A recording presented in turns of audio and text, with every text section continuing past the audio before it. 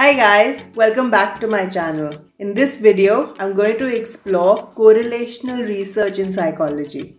You might have read news headlines like more cardio will cause you to lose weight faster or more sleep will cause you to perform better at work. These statements could be true. However, we need evidence from a properly completed study to factually state that there is a causal relationship between the two variables. Just because two things are correlated doesn't mean that one causes the other. People sometimes naively state that a change in one variable causes a change in another variable. There may be a relationship between the two variables, but correlation does not imply causation. A correlational study looks for variables that seem to have a relationship with each other. When you see one variable changing, you have a fair idea of how the other variable will change. A variable is something that can be changed or varied, such as a characteristic or a value. It includes quantity or quality that varies across people or situations, such as age or self-esteem. All of us have these, but at varying degrees. Correlation helps to establish the relationship between two variables. For example, you may be interested in knowing whether the amount of study time is related to students' academic achievement.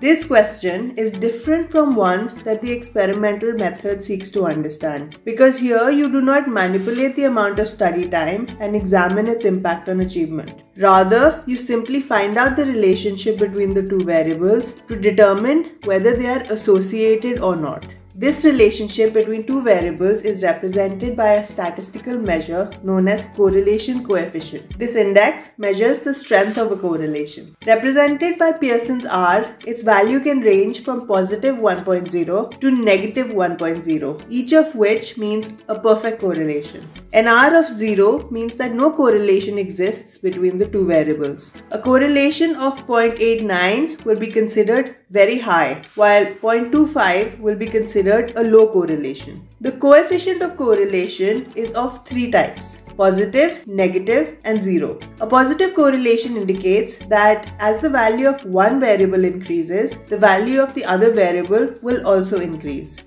Similarly, when one variable decreases, a decrease in the other variable also takes place. Let's say it is found that the more time students spend on studying, the higher was their achievement score. Also, the less they studied, the lower was their achievement score. This type of association will be indicated by a positive number. And the stronger the association between studying and achievement, the closer the number would be to positive 1.0. You may find a correlation of positive 0.85, indicating a strong positive association between study time and achievement. On the other hand, a negative correlation tells us that as the value of one variable increases, the value of the other variable decreases. For example, you may hypothesize that as the hours of study time increase, the number of hours spent in other activities will decrease. Here you are expecting a negative correlation ranging from 0 to negative 1.0. It is also possible that sometimes no correlation may exist between the two variables. This is called zero correlation. Generally, it is difficult to find zero correlation, but the correlations found may be close to zero. For example,